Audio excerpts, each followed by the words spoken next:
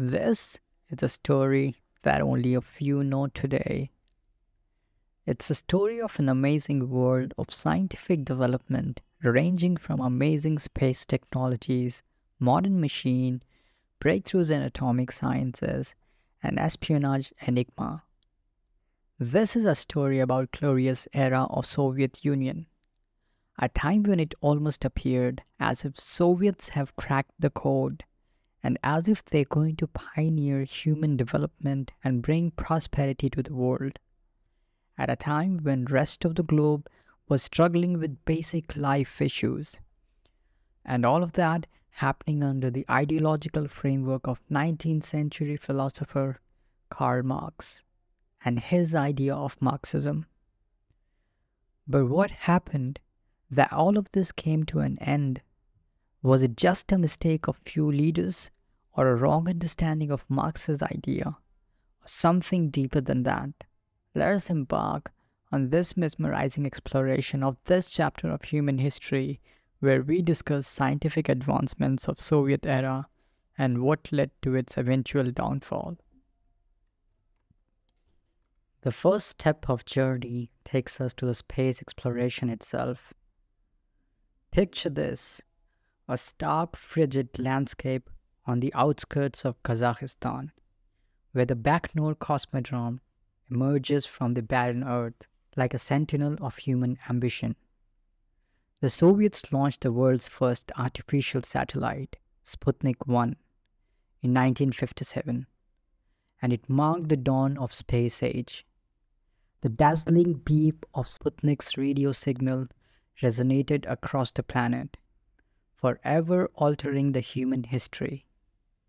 Weighing approximately 184 pounds, Sputnik 1 was a spherical satellite equipped with 4 large antennas, which emitted radio signals that could be received on Earth. The launch of Sputnik 1 initiated space race between United States and Soviet Union during the Cold War. It emerged Soviet technology prowess and led to concerns about national security in United States.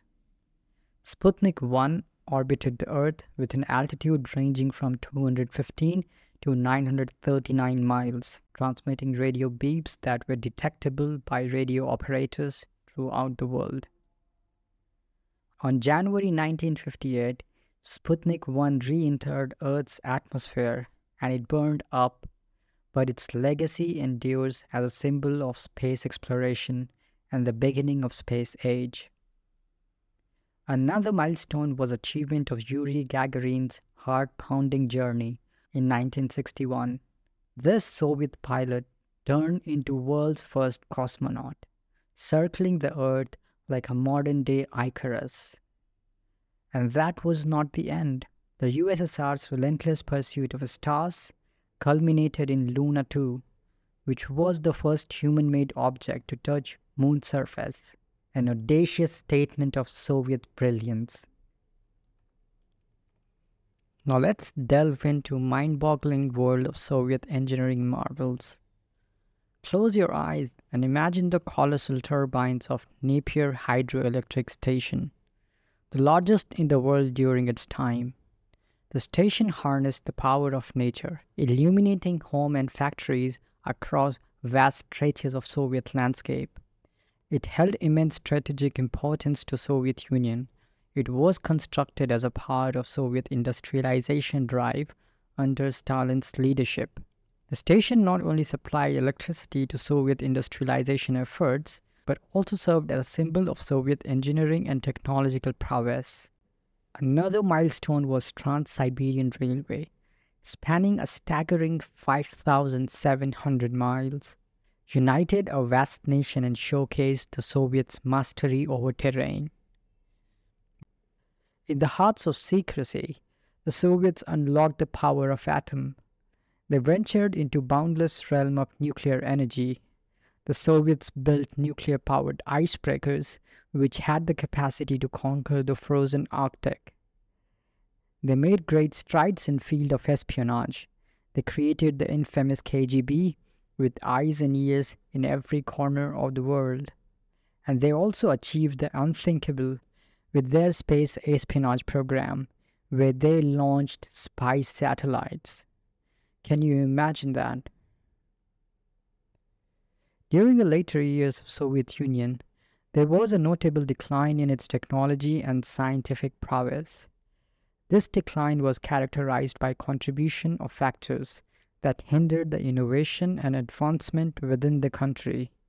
The centralized and bureaucratic nature of Soviet system led to inefficiencies in resource allocation, stifling the potential for technological progress. Additionally, a lack of market-driven incentives and absence of competitive environment discouraged scientists and engineers from pursuing ambitious projects. There was also a significant brain drain in this time. Despite early achievements in fields like space exploration and nuclear technology, the Soviets' technological and scientific capacity faced significant challenges and impeded their growth and ultimately contributed to the decline during the Soviet era.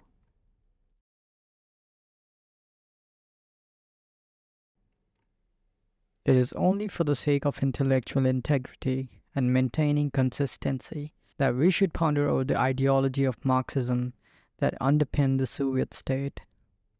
There are majorly two issues: the issue of inconsistency, the issue of not fulfilling one's own claim.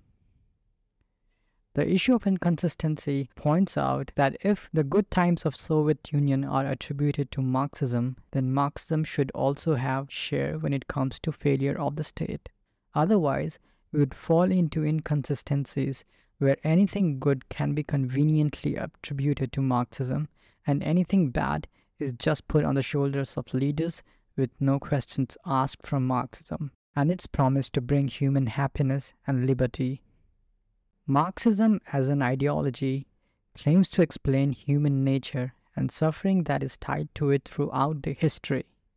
It claims to have understood the roots of human suffering and claims to explain all phenomena through its apparatus of historical materialism, a scientific system that can explain all aspects of human experience throughout the history, past, present, and future. From such a standpoint, it is worthwhile to explain that if Marxism can account for all human endeavors and suggest right paths, then how is it the case that it failed to miss many aspects of human experience during Soviet times?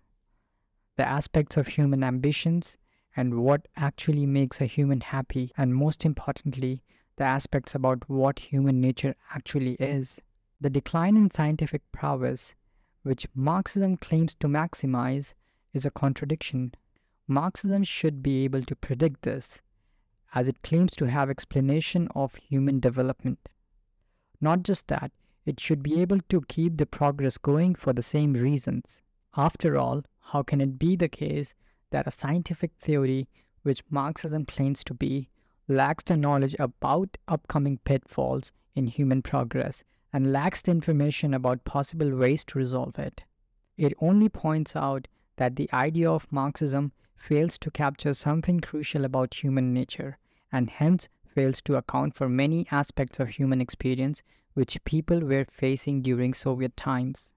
This is a big issue for Marxism because Marxism claims to have scientific explanation for all aspects of human experience, yet we see it lacking to have an explanation for aspects of human experience. If that is the case, then it becomes a defeater in terms that the ideology fails to accomplish what it actually claims it can achieve, which is being able to give a scientific explanation for everything.